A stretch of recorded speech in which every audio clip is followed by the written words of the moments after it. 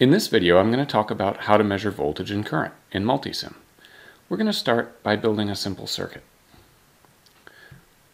We'll put down a DC power supply here and two resistors. One resistor here and one resistor over here. I'm spreading this out because I want to give myself lots of room to work, because I'm going to have several voltage and current probes in here, and I don't want them to be kind of right on top of each other. Alright, now that I've got the components that I want to use, I'm going to connect these components together. So I'll click on the terminal of one component, and then click on the next terminal to connect these two components together, and then do that again over here. And then for this last one, I'm going to come over here and click there to anchor the wire there while I move around and connect it back to the power supply. Alright, so this is the basic shape of the circuit that I want to create. Now I'm going to change these resistor values here to make this a little bit more interesting. I'm going to make this 100 ohms, and I'm going to make this one 300 ohms. So I just click on the component value there, click in this little spot up here, and then type in the number that I want. Now we see that those values have updated on the sheet here. Now what I want to do is I want to measure the current in the circuit. So I'm going to come over here to Analysis and Annotation. I'm going to click here, and I'm going to choose a current probe. I'm going to click that and put that right on my circuit, and now that will measure the current at that particular point in the circuit. Now you'll notice that right now there's no current showing, and that's because I'm not doing a simulation right now. In order to actually get a current measurement, I have to run the simulation. So I come up here and I click on the play button to run a simulation of this circuit. When I do that, I see that there are 30 milliamps flowing through the circuit at that point. Okay, and I can measure the current at other points as well. So maybe I want to measure the current right between the two resistors. So I could put a current probe right there.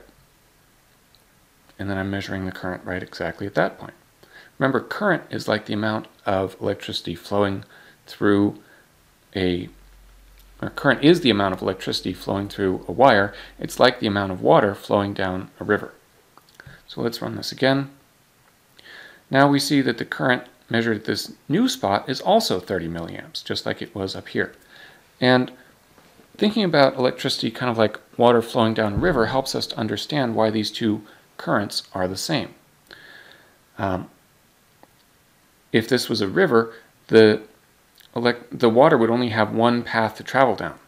So if you had, say, 30 gallons of water per minute flowing past this point, it doesn't have anywhere to go except here. So all of the 30 gallons per minute flows through here and continues down here. So we have 30 gallons per minute down there. And if we measure the current at this location down here, we should see the same amount of current again, because the current still only has one path to travel down. So all of it should go through that point as well. So let's run the simulation and find out. Sure enough, we see 30 milliamps at that point as well. So that's how we can measure current in Multisim. We can also use Multisim to measure voltages. So we come back here to a Analysis and Annotation tab, and this time we're going to choose a voltage probe. Now I can put the probe here, but remember, voltage is always a difference between two places. If we're talking about water, voltage is like the difference in height between two spots on a river. So we put the probe there, and that's one point, but we also have to choose the second point where we want to measure the difference so that we can find the difference between those 2 points. So to place down the second probe, I have to come here and click where it says V-, And you'll see if I hover over that, there's a little note that pops up that says Add Reference Probe. So I can click here, and then that allows me to add a reference probe to somewhere else on my circuit. So I'm going to choose right here and add the reference probe right there. Now when I run this simulation, we should be able to see the voltage there. So we can see that this probe is measuring 3 volts. That means that there's a 3 volt difference from this side of the resistor to that side of the resistor.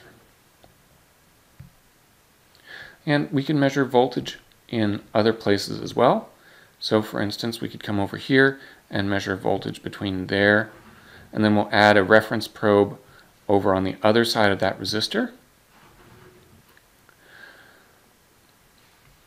And now when we run this, we can see that there is a 9 volt difference between this side of the resistor and that side of the resistor.